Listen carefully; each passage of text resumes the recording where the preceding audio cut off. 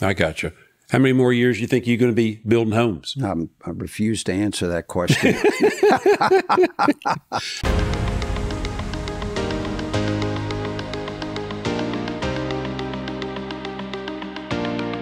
Bob Carr here for another episode of the Bob Carr Show. In the studio today, I have Mr. Gary Koch. Mr. Koch, I appreciate you coming in today.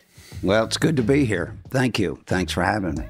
I want to talk about the beginning of Koch Homes with your dad. Okay. Years ago, I was sitting talking with your dad, and he was telling me that right after World War II, he had gotten out of the service. He was teaching people how to fly, and he started up in the Pasadena area building homes. But Yep. but you were just telling me prior to coming on air that he had a sales background. He did. He worked for, I believe the gentleman's name was Stallings, north of Baltimore. He and another gentleman, Henry Booker, were salesmen.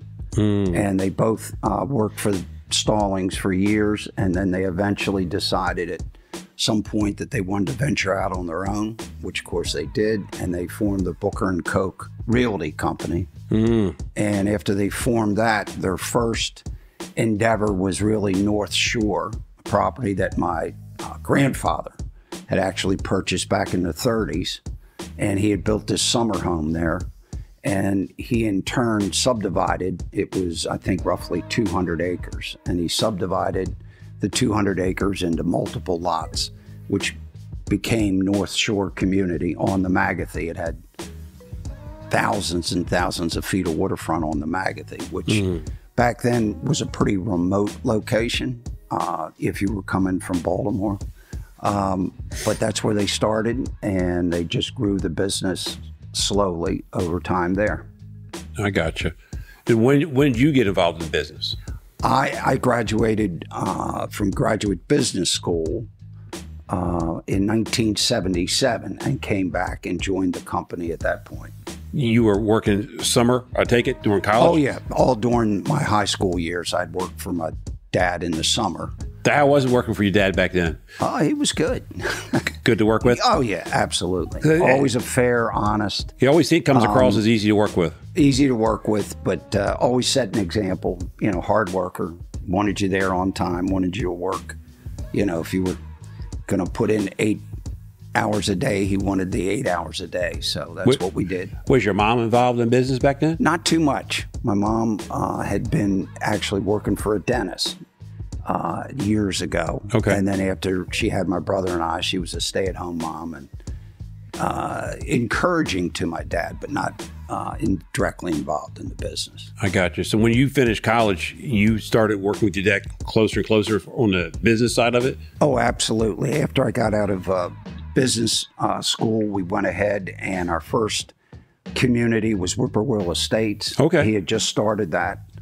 He was doing a few additions in North Shore and had just started the first, I think it was 4 homes at Whippoorwill Estates. And it was a community of roughly 35, I think, total houses. And I came in and that was our first project that we did together. And then I developed a quick interest in land development, which he had not done too much of. He had been primarily a smaller custom builder. And I became interested in the development aspect where we were negotiating with sellers who owned ground and going ahead and contracting to have it subdivided. And then after we had it subdivided, we would settle the property. And back then we would put in the site work and the improvements, and we would either keep the lots for ourselves or we'd go ahead and sell them to another builder on a finished lot takedown basis. I got you. And that's the part of the business that expanded, for me at least. But you've always enjoyed that part of it? I have. That's always been kind of my keen interest. We've always built homes, but the land development aspect for me was what was exciting. I remember, I don't know if this is true, I never talked to you directly about this, but I remember one time I used to always hear on the street that Koch Homes or Koch, one of your identities, had more building lots available, and you guys controlled more than anybody else in Anne Arundel County. In Anne Arundel County, that very well could have been. I gotcha. Over the years, we've probably developed, the 45 years that I've been with the company, which was from 77 to current. We've developed roughly, I'd say 7,500, maybe upwards of 8,000 lots. Wow. And of those, we've built maybe 2,500 homes. And then the balance we've sold to mainly national builders. Gotcha. Ryan Homes of the world. I got you. I was talking to Brian Marsh the other day. Sure. He said you guys had some homes that you were building over in Easton. Yes, we've the land opportunity and availability in Anne Arundel County over particularly the recent years has really shrunk. There's just fewer and fewer opportunities. The opportunities that are available are more infill. There aren't many large parcels anymore. All those have been accounted for, developed. And then if you do have a piece that you're working on right now in the county, it's become increasingly difficult to get your approvals. You've probably heard that from other people.